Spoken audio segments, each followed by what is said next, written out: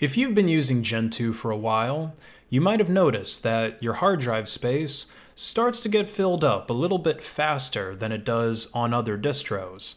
And this makes sense when you start to think about it, because on Gentoo, we use portage to install our packages, which doesn't just unpack a tarball with a pre-compiled binary like Pacman or apt or the package managers on 99% of the other different Linux distros. It actually pulls down the source code of your packages and then compiles it into a unique binary for you to use locally on your system. So in a way, your hard drive space is going to fill up twice as fast with packages because you're going to have both the source code and the completed binary sitting on your hard drive. But once you have the binary compiled in a way that satisfies you with whatever use flags and whatnot that you want to use, there's not a whole lot of reason to keep the source code around. And also, if you're downloading pre-compiled binaries, then they're going to remain in the var cache bin packages directory, or whichever directory you defined as your pkg-dir in your make.conf file. So it's important to clean those directories to keep your drive from getting full. And thankfully, you don't have to do it manually. You could use this tool called eclean to easily take care of it. Now, eclean is part of the Gen Toolkit package. So to get that, along with other very useful portage utilities, you want to go ahead and emerge app portage Gen Toolkit. And hopefully you already have that before your drive gets too full. Otherwise, you're going to have to sacrifice some memes or some animes or some other type of important data to free up the rest of your hard drive. And this drive getting full can be a real problem, especially if you're using a bunch of packages and you've had your Gentoo system up for a long time and you've done a lot of updates to it, or you've tried merging packages with a bunch of different types of use flags, because all of that is going to stay on your hard drive. Because the source code of older versions of your packages that you updated are going to stay on your system. If I were to actually go over to my distfiles directory in var cache distfiles, this is where all of the source code for packages is kept. I can do an ls, and you'll see that there's quite a bit that is going on in here. And I don't even have that many packages installed on my system. Like, you know, I've got a fairly minimal system that's going on here. I could just imagine what it would look like if I were to use a full desktop environment and have over 1,000 packages like I know a lot of other Linux users have. So eclean is going to be pretty important to any Gentoo user.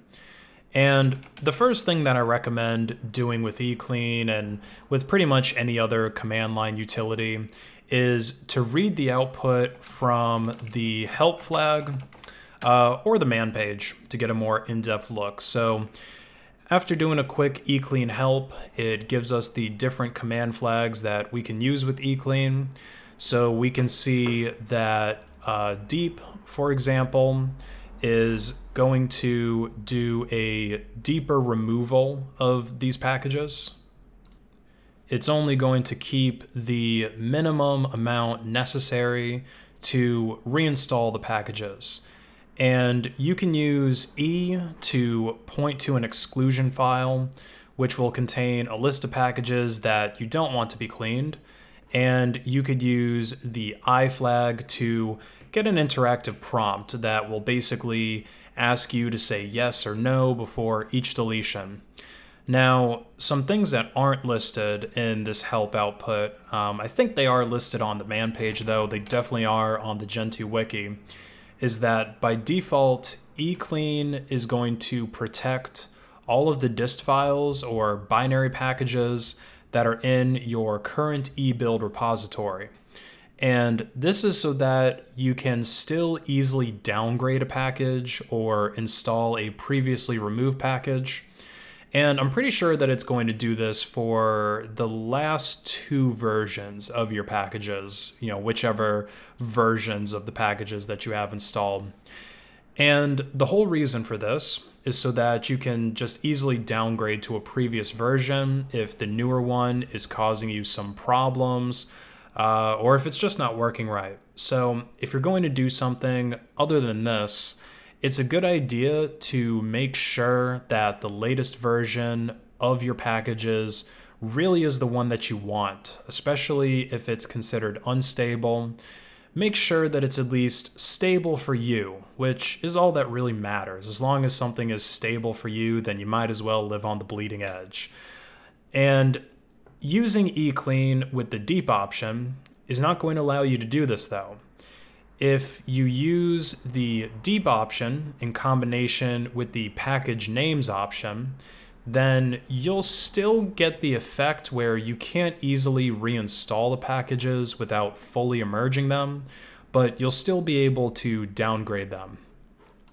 So let's start doing an eclean on my system. I've done an eclean maybe a couple of weeks ago, so I don't think that there's really going to be too much to delete. But let's do eclean in the sexiest way possible. Let's do eclean-dist with the DP flag.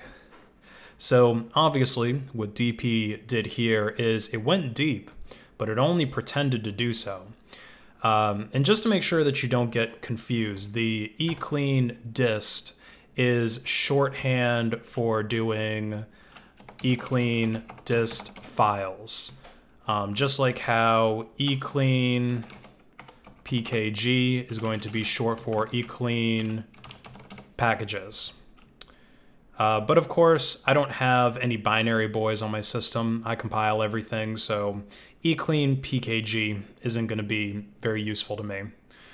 So let's finish this video with a real eclean because it told me that I've got 1.3 gigs here that I can delete. So let's eclean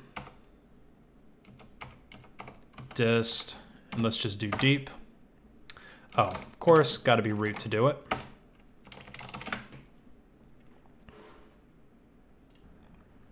Now, you may get an output like this where doing a deep clean that the following unavailable installed packages were found, and this occurs when a package's ebuild has been removed from the Gentoo ebuild repository and the package is still installed on the system.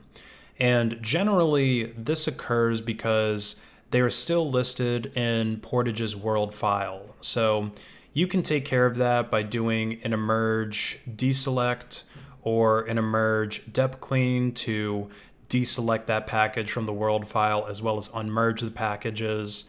And then you can just go ahead and run eclean again to clean up the dist files that were left behind by those packages. But anyway, as you can see, I have another 1.3 GB available on my system. I can do df again to show that the percentage has also been reduced. So as always, I hope you guys found this video useful.